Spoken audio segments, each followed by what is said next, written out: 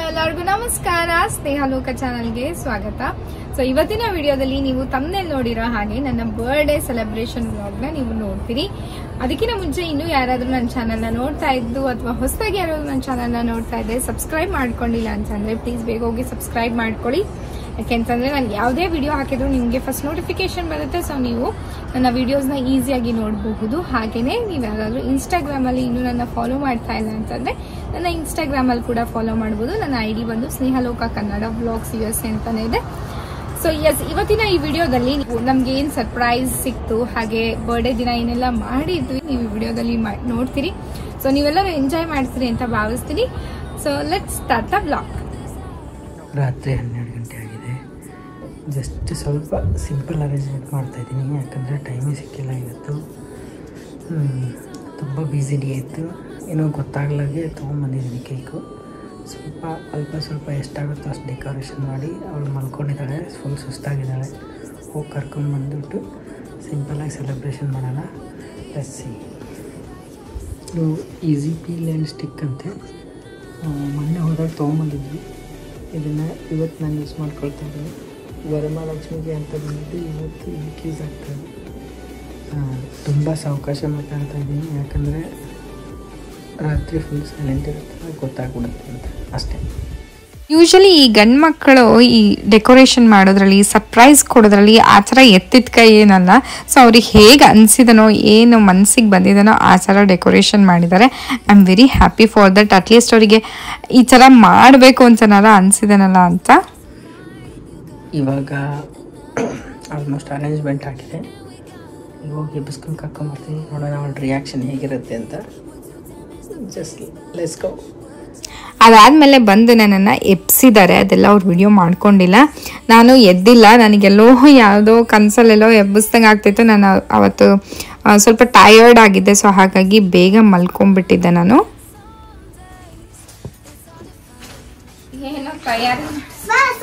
Surprise!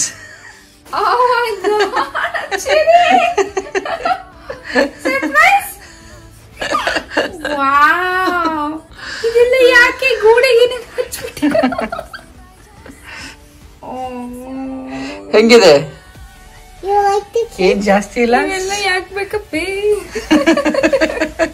Decoration ಏನಾದ್ರು ಬೇಕಲ್ಲ, ಅದಕ್ಕೆ. ಹೆಂಗಿದೆ? So beautiful. ಸುಮ್ಮನೆ ಸ್ಮಾಲ್ ಸರ್ಪ್ರೈಸ್ ಅಷ್ಟೇ. ಎಸ್ ಬ್ಲೂ ಮಾಡು. ಚರಿ, ಕಮಾನ್ ಚರಿ, ಲೆಟ್ಸ್ ಸೇ. ಮಾಡು. Happy birthday to you, happy birthday to you, happy birthday to you dear wife, happy birthday to you Sneha. Happy birthday happy birthday honey, happy birthday. I was very happy. ಏನೋ ಒಂಥರ ಮನಸ್ಸಿಗೆ ಖುಷಿ ಅನ್ನಿಸ್ತಾ ಇತ್ತು. ಬೆಳಗ್ಗೆ ಎದ್ದ ತಕ್ಷಣ ನನಗೆ ಈ ಥರ ಒಂದು ಸರ್ಪ್ರೈಸ್ ನೋಡಿ ಒಂಥರ ಎಮೋಷನಲ್, ಹಾಗೆ ಖುಷಿ, ಹಾಗೆ ಒಂಥರ ಇದೆಲ್ಲ ಈ ಥರ ಮಾಡಿದಾರಲ್ಲ ಅಂತ ಒಂದು ನಗು ಬರ್ತಿತ್ತು, ಒಂಥರ ಫನ್ನಿ ಫೀಲ್ ಇತ್ತು. So S, it was a nice surprise and A beautiful arrangements. ಹಾಗೆ ಮಿಕ್ಸ್ಡ್ ಎಮೋಷನ್ ಕೂಡ ಇತ್ತು. ಸೊ ನಾವು 3 ಜನ ಕೇಕ್ನ ಒಬ್ಬರಿಗೊಬ್ಬರು ತಿನ್ನಿಸ್ಕೊಂಡ್ವಿ. ಚೆನ್ನಾಗಿದೆ cake, thank you so much. ಅಲ್ಲ, ಈ ಗೊಂಬೆಗಳೆಲ್ಲ ಯಾಕೆ ಬೇಕಿತ್ತಂತ? ಡೆಕೋರೇಷನ್ ಅಪ್ಪಿದ್ದು ಎಲ್ಲ ವಿಶ್ ಮಾಡ್ತಾವೆ. ಅದ ಹಂಗೆ ನಾವು 3 ಜನ ಆಗ್ತೀವಿ ಅಂತ ಅವೆಲ್ಲ ಕರ್ಕೊಂಡ್ ಬಂದಿನಿ ಸೆಲೆಬ್ರೇಷನ್ ಮಾಡಕ್ಕೆ. ಈ ಆನೆಗಳು, ಗೊಂಬೆ, ಡುಮ್ಮಿ ಅವರೆಲ್ಲ ನಿನ್ ಬರ್ಡೇ ಸೆಲೆಬ್ರೇಷನ್ ಮಾಡಕ್ ಬಂದಾರೆ. ಅಯ್ಯೋ ಕತೆ ಕಣ. ಸರಿ, ನಿಮ್ ಪಪ್ಪ ನೋಡ ಡೆಕೋರೇಷನ್ ಏನೇನ್ ಇರ್ತದೆ. ಎಲ್ಲಾರು ಬುಕ್ಕೆ ಕೊಡ್ತಾರೆ, ಬಟ್ ನಾನು ವೈಫ್ಗೆ ಒಂದು ರೋಸ್ ಗಿಡನೇ ಕೊಡ್ತಿದ್ದೀನಿ ಸಣ್ಣದು. Happy birthday, many many happy returns of the day. Thank you so much. And ಏನೂ ತರಕ್ ಆಗಿಲ್ಲ. ಒಂದ್ ಕಡೆ ಅಷ್ಟೊಂದು ಇವಳಿಗೆ ಗೊತ್ತಿಲ್ಲದಂಗೆ ತರೋದು ಭಾರಿ ಕಷ್ಟ. ಅದಕ್ಕೆ ಏನ್ ಮಾಡ್ತಾ ಇದ್ದೀನಿ, ಏನೋ ಸ್ವಲ್ಪ ಸಿಕ್ ಟೈಮಲ್ಲಿ ಗಿಫ್ಟ್ ಕಾರ್ಡ್ ನಿಮ್ಗೆ ಏನ್ ಬೇಕೋ ಅದು ತಗೊಂಬಂದು ಸಿಕ್ತು. Thank you so much. God bless you. Thanks a lot. ನನಗೆ ಬೆಳಿಗ್ಗೆ ನಿನ್ನೆ ರಾತ್ರಿಯಿಂದ ಮಾಡ್ತಾ ಇದ್ದೀನಿ, ಕರ್ಕೊಂಬರ್ಬೇಕು ಅಂತ ರಾತ್ರಿನೇ ಮಲ್ಕೊಂಡ್ಬಿಟ್ಟಿದ್ಲು, ಎಬ್ಸಿದ್ರೆ ಹೇಳೇ ಇಲ್ಲ. ಅದಕ್ಕೆ ನಾನು ಹೋಗಿ ಮಲ್ಕೊಂಡು ಇವಾಗ ಸ್ವಲ್ಪ ಬೆಳಿಗ್ಗೆ ಆಗಿದೆ, ಇವಾಗ ಮಾಡ್ತಾ ಇದೀವಿ. ಪ್ಲಾಂಟು ಕೊಟ್ಟಂಗಾಯ್ತು ನಿಮಗೆ, ರೋಸು ಕೊಟ್ಟಂಗಾಯ್ತು ಅಂತ.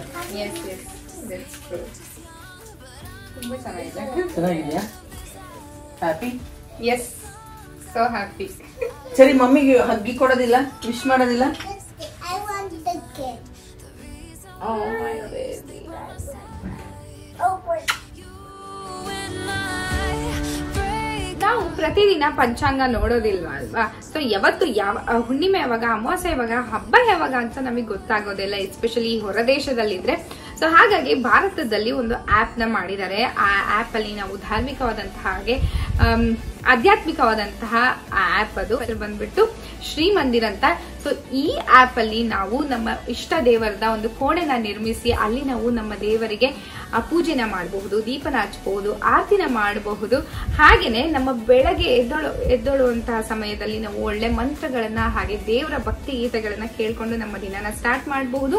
ಹಾಗೆ ಮಂತ್ರ ಭಕ್ತಿಗಳನ್ನ ಕೇಳ್ಕೊಂಡು ನಮ್ಮ ದಿನನ ಎಂಡ್ ಕೂಡ ಮಾಡಬಹುದು. ಅಂಡ್ ಈ ಆಪ್ ಅಲ್ಲಿ ನಾವು ಹೊರಗಡೆ ಹೋಗ್ಬೇಕಾದ್ರೆ ಒಂದು ಒಳ್ಳೆ ಟೈಮ್, ತಿಥಿ, ಕಾಲ, ನಕ್ಷತ್ರಗಳನ್ನ ನೋಡಬಹುದು. ಹಾಗೆ ದಿನ ಭವಿಷ್ಯಗಳನ್ನ ಕೂಡ ನೋಡಬಹುದು ನಾವೇನಾದ್ರು ಒಳ್ಳೆ ಕೆಲ್ಸಕ್ಕೆ ಹೋಗಬೇಕಾದ್ರೆ. ಹಾಗೇನೆ ಈ ಆಪ್ ಅಲ್ಲಿ ನಮ್ಗೆ ಮಹಾಕಾವ್ಯಗಳಾದಂತಹ ರಾಮಾಯಣ, ಮಹಾಭಾರತ, ಭಗವದ್ಗೀತೆಗಳನ್ನ, ಈ ವಿಡಿಯೋಗಳನ್ನ ನಾವು ಇದರಲ್ಲಿ ನೋಡಬಹುದು.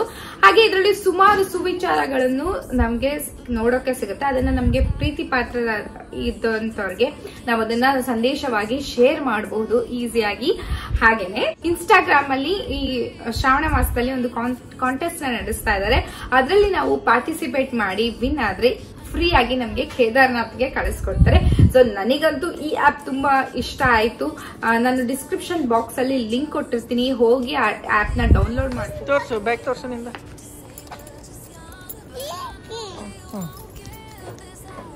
ನಾನು ಚೆರಿ ಹಾಗೆ ಚೆರಿ ಪಪ್ಪ 3 ಜನ ನಾವು ಟ್ರೆಡಿಷನಲ್ ಆಗಿ ರೆಡಿ ಆಗ್ಬಿಟ್ಟು ದೇವಸ್ಥಾನಕ್ಕೆ ಹೋಗ್ತಾ ಇದೀವಿ. ಸೊ ಸ್ಪೆಷಲ್ ದೇವಸ್ಥಾನ. ಸೊ ಪ್ರತಿ ಸತಿನೂ ನನ್ನ ಬರ್ಡೇ ಆಚೆ ಈಚೆನೆ ರಾಯರ ಆರಾಧನೆ ಬರುತ್ತೆ. ಸೊ ನನಗೆ ತುಂಬಾನೇ ಖುಷಿ. ಹಾಗೇನೆ ಅಮೆರಿಕದಲ್ಲೂ ಕೂಡ ರಾಯರ ಆರಾಧನೆ ಆಚರಣೆ ಮಾಡ್ತಾರೆ. ಅಂಡ್ ಇಲ್ಲಿ ಎಷ್ಟು ಜನ ಕನ್ನಡಿಗರು ಸೇರಿರ್ತಾರೆ ಅಂತಂದ್ರೆ ತುಂಬಾನೇ ಆಶ್ಚರ್ಯ ಆಗುತ್ತೆ. ನಾನು ನಿಮಗೆ ತೋರಿಸ್ತೀನಿ ಎಷ್ಟು ಜನ ಸೇರಿದ್ರು, ಹಾಗೆ ಎಷ್ಟು ವಿಜೃಂಭಣೆಯಿಂದ ರಾಯರ ಆರಾಧನೆ ಮಾಡ್ತಾರೆ ಅಂತ.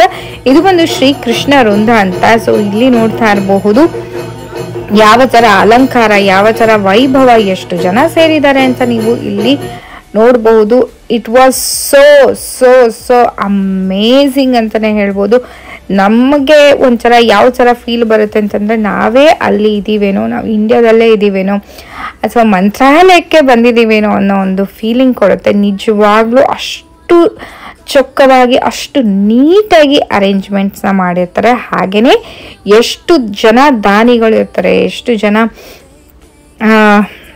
ಭಕ್ತಾದಿಗಳು ಬಂದಿರ್ತಾರೆ ನೋಡ್ತಾ ಇರ್ಬೋದು. ಇದು ಒಂದಿನ 2 ದಿನದ ಪ್ರಿಪ್ರೇಷನ್ಸ್ ಅಲ್ಲ, ಇದಕ್ಕೆ ತುಂಬ ಒಂದು ತಿಂಗಳುಗಳ ಕಾಲ ಪ್ರಿಪ್ರೇಷನ್ ಮಾಡಿರ್ಬೇಕು. ಹಾಗೆಯೇ ಇಲ್ಲಿ ಇರುವಂತಹ ಜನಗಳೇ ಇದೆಲ್ಲ ಪ್ರಿಪೇರ್ ಮಾಡಿರ್ತಾರೆ. ಹಾಗೆಯೇ ಊಟಕ್ಕೆ ಏನು ನಾನು ತೋರಿಸ್ತೀನಿ, ವೆರೈಟಿ ಊಟಗಳು ಅಡಿಗೆಗಳನ್ನ ಮಾಡಿದ್ರು. ಹಾಗೆ ಅವರೇ ಕೂಡ ಬಡಿಸ್ತಾರೆ. ಕಿಂಚಿತ್ತು ಅವರಿಗೆ ನಾವು ಈ ಕೆಲಸ ಮಾಡಿದ್ರೆ ಹಿಂಗೆ ಮೀಳು ಕೇಳು ಆ ಥರದ್ದೇನೂ ಇಲ್ಲ. ಸೊ ಎಲ್ಲ ಥರದ ಜನ ಸೇರಿ ವಿಜೃಂಭಣೆಯಿಂದ ರಾಯರ ಆರಾಧನೆಯನ್ನು ಮಾಡ್ತೀವಿ. ನನಗೆ ನೋಡೋಕ್ಕೆ ತುಂಬ ಅಂದರೆ ತುಂಬಾ ಇಷ್ಟ, ಹೋಗೋಕ್ಕೂ ಅಷ್ಟೇ.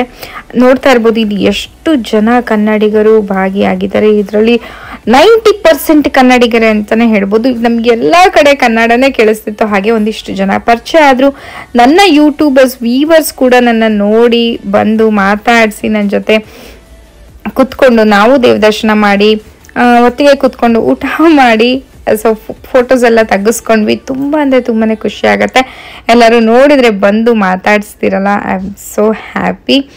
ಆ್ಯಂಡ್ ಅವರ ಮನೆಯವರು ಕೂಡ ನೋಡ್ತಾ ಇರ್ತಾರೆ, ಅದನ್ನು ಕೂಡ ಹೇಳಿದರು ನಮ್ಮ ಮನೆಯವರೆಲ್ಲ ನಿಮ್ಮನ್ನು ಫಾಲೋ ಮಾಡ್ತಾರೆ ಅಂತ.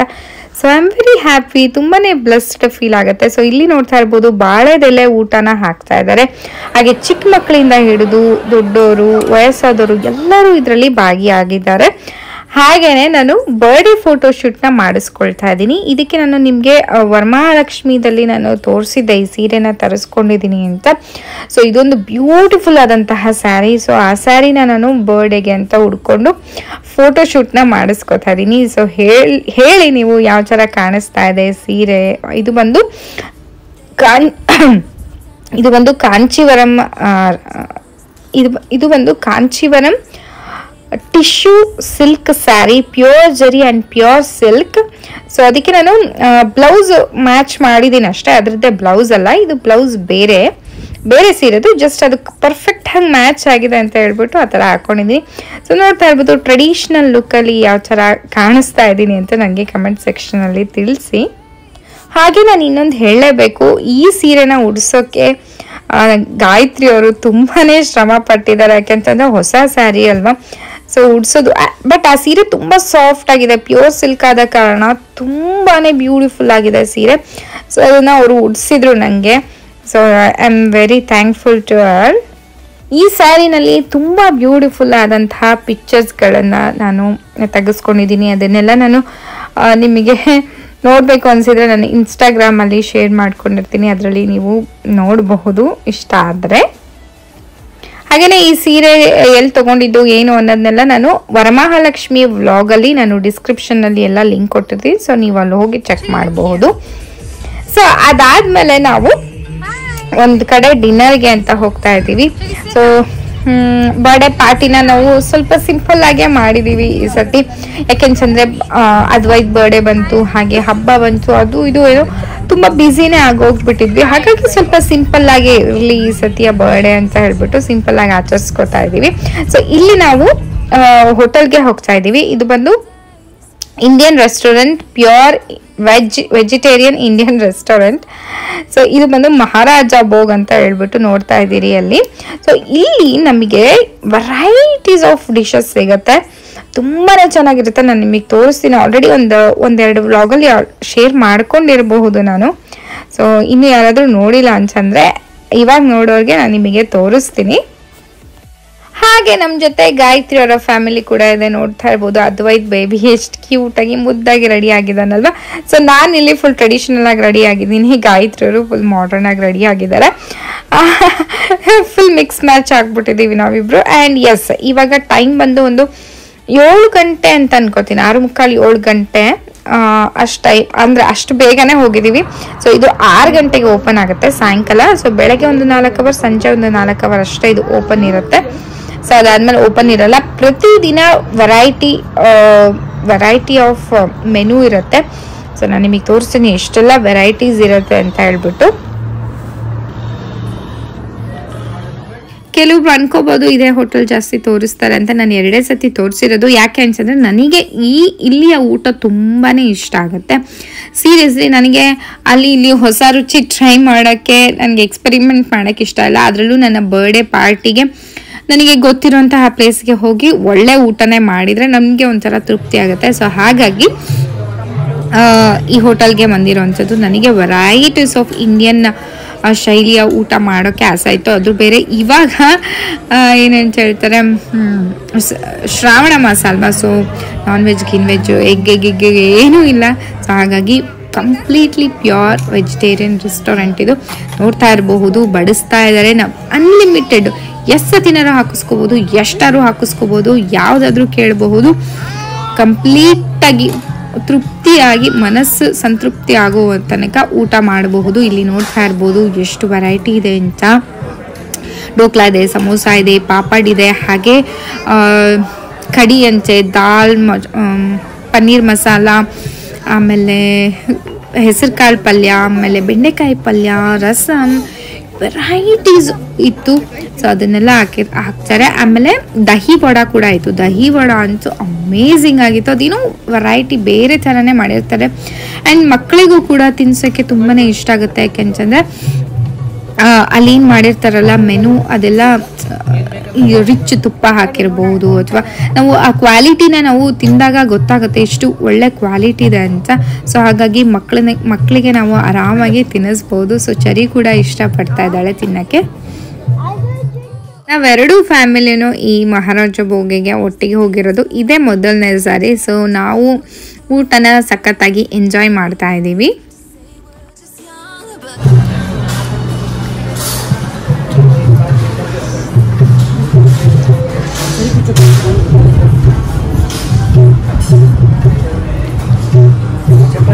ಅನ್ನ ಹೆಂಗಿದೆ ಊಟ? ಸೂಪರ್ ಆಗಿದೆ. ಅವ್ರಿಗೆ ಹೆಂಗೈತೆ ಊಟ? ಸಾಲಿಡ್.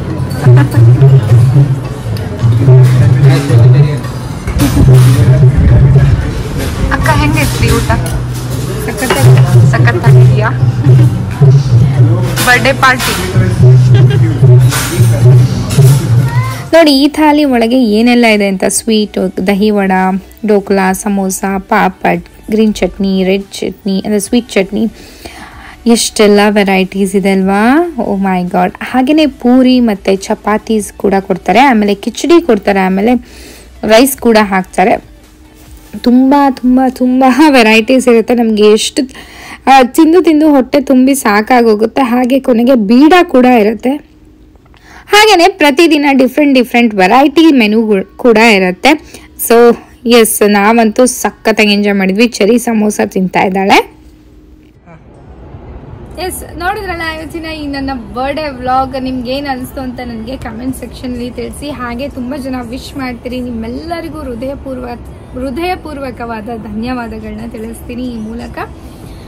ಈ ವಿಡಿಯೋ ನಿಮಗೆ ಇಷ್ಟ ಆಗಿದ್ರೆ ಪ್ಲೀಸ್ ನನ್ನ ಚಾನಲ್ಗೆ ಸಬ್ಸ್ಕ್ರೈಬ್ ಮಾಡ್ಕೊಳ್ಳಿ, ಲೈಕ್ ಮಾಡಿ, ಹಾಗೆ ನಿಮ್ಮ ಫ್ರೆಂಡ್ಸ್ ಆ್ಯಂಡ್ ಫ್ಯಾಮಿಲಿ ಜೊತೆ ಶೇರ್ ಮಾಡಿ ಅಂತ ಕೇಳ್ಕೊತೀನಿ.